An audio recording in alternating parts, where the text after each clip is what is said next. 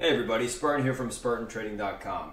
I wanted to do a little bit of a different video today, kind of talk about the market sentiment, what's kind of going on, maybe some ideas and things that you should be looking at that you may not be aware of. I think most, proficient traders are kind of aware of this stuff, but maybe if you're newer to trading, this is going to be applicable for kind of, this environment, etc., going forward. Now, obviously, there's a lot of stuff going on in the market. The market's selling off. A lot has to do with the, coronavirus, the COVID-19 virus, obviously going across the globe. If you are unfamiliar with kind of why the sell-off's occurring, it's because it's basically turning all of these economies to a halt or a slowdown. Most of the businesses can't operate like they would be able to. The way that we work and play is changing. We can't go out into big areas where there's a lot of people, because obviously we can contract this virus a lot easier. So the government's obviously putting an end to and shutting down a lot of these, meetings of more than 500 people at any given point in time. We got, a lot of, leagues closing and stuff like that as well to hinder the spread of the virus. Now, because of that, there's a couple other things that are happening as well. Especially, cruise ships, if you're unaware, the government's saying not to go on cruise ships in the United States, which is obviously hurting those companies, and they're going to be hurt for probably years to come. Essentially, a lot of them are just going to stop operating for the next 60 months because they would be operating at a loss, and they'll probably continue to operate at losses as for sure bookings are going to be going down and there's going to be a lot of cancellations. So when we talk about this virus, we kind of got to understand from a macro perspective and a bigger picture perspective what should be affected. Think about it, anywhere where there's a public meeting place or whatever, that's going to be changing, where there's going to be less people doing that. There's going to be less people going out and probably eating food. So we got to look at a few different things. In real short, what's been affected so far, we can talk about things like the cruise ships, CCL, RCL, which should see continued downside in this environment. They're getting to a point where they're getting extended to the downside, where we should start to see little bounces.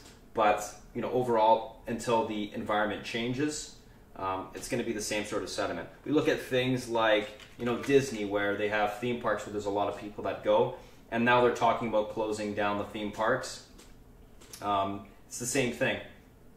They're not going to be able to generate as much revenue. It's going to hurt their earnings next season, and for the year for sure. They're going to have to lower their guidance, etc., which is what the basis of a stock price is based on, how much money a company is going to be generating in the future. If you think about it on this term, how much money is the stock going to be generating in the future? Is it now less because of this virus? Then you found a stock that should be going down or decreasing in the future. Obviously, the entire market's kind of selling off because the whole economy is going to be slowing down because of this. So we can pretty much look at any sort of company that is affected by that and look to maybe take some short positions on it. Now, there's other things that we can look at on the long side. Any sort of company developing a drug to help, help with fighting the virus, that could be something bullish. ABBV would be one of those companies, for instance. Gilead would be another. And then you have all these small little low float companies that are moving because of this as well. I think it's interesting, the low float sector at this point, with the biotech companies that are actually targeting or have some sort of product to help fight this virus. And the reason for that is usually on the low float side, small stocks, what happens is there's a hot sediment. It's hot for a little bit, a short period of time, and then it fades off. And then these companies sell off. What's happening this time around is because this virus is going to be prevalent for the better case of a year. We don't know how it's going to be in the summer as much as we do now. There's predictions, etc. But what we know is they're going to be talking about this in the media for months and months to come. If that sentiment's going to be hot for months and months and months, these low float companies are going to continue to accumulate and have demand for them, which means that they can push and move a lot higher than what they would typically move at. So when we think about that, if we're going to be playing those low float companies, we got to understand that type of sentiment, how it's changed from kind of the norm. And we need to understand that, especially if you're a short seller, that you could see prolonged runs on those small stocks. You got to be a little bit more patient. Now, there's some small stocks that just come to mind that I've been running lately, like AFI, APT, Lake, AIM, AYTU, Codex, so on and so forth. A good idea, because we can expect the sector to be, like I said, quote unquote hot for a little bit, to make a list of these and build a watch list. Go through that watch list, look at these charts every single maybe 2 days, chart out the patterns. Are we flagging to the upside? Is this a breakout pattern? Do we have more room higher? If this breaks out of that high, we're going to be going higher, etc. Set alerts on these things. You don't always have to be looking if you set alerts, but it's a great idea because these things are going to be in play to the upside for a while. Lastly, something to be looking at if you're not playing the market to the downside and you're only playing maybe longs, would be looking at volatility indexes. So look at something like the VXX, UVXY. Obviously, TVX is getting very expensive now, all the way up at $430. And you can play these things, either intraday or on the swing side on pullbacks. They're a little bit extended to the upside here, to help hedge or protect yourself against the downside. Now, there's nothing wrong with playing the downside. I mean, that's what we've been doing in the swing chat, as well as the day trading. We're doing very well to the downside because there's a lot more range.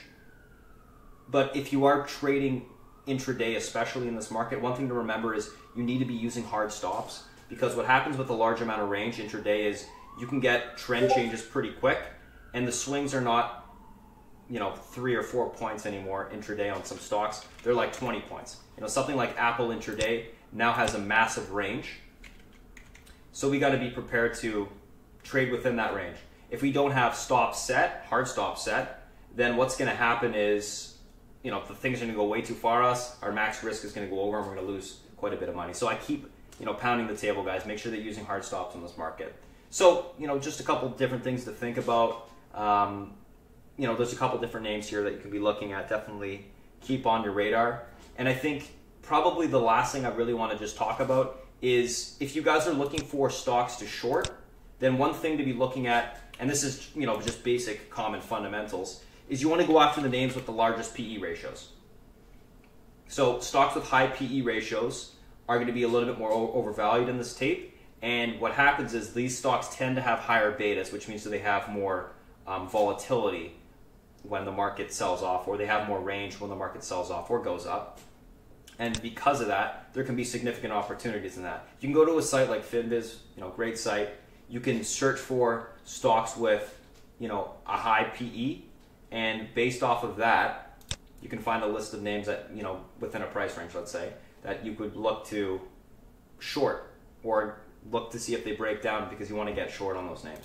So PE, let's just go high PE. Let's go over 30. Actually, let's go higher. Let's go over 50. So over 50 PE ratio, let's say you like to play big cap stocks. So I'd change that to big cap. Let's go large cap. There you go. So high PE, large cap stocks. There you go. Whole bunch of different names. You got the PE ratios there. You can sort them by the PE ratios, and just know that a lot of these names will have bigger swings because of that. The one thing you got to think about when you're looking at shorting these types of names, especially if you're going to be swinging them, is how are they affected by the coronavirus here? Are they a beneficiary or are they negatively effective? The reason why I say that, I look at a company like Zoom, where they're going to be where Zoom is obviously video conferencing. As people become more isolated from each other, especially work-wise, we're going to need a way to communicate. So you would expect a company like that to benefit from more isolation in society, because everyone's going to be having to use some sort of service like that. So think about that type of stuff as well. Anyways, just a quick little summary of kind of what's going on, maybe some different thoughts if you haven't heard of this stuff. I think it's fairly basic what I'm talking about, but I think for new traders, maybe they're not thinking this way, so it's a good idea to kind of check this stuff out and consider it. Anyways, that's it for me, guys. If you guys have any questions for me, you can go to Spartan@SpartanTrading.com. You can shoot me an email, or you can just hit our website up, SpartanTrading.com. Anyways, that's it for me, guys. You guys have a good rest of the day today. Thank you.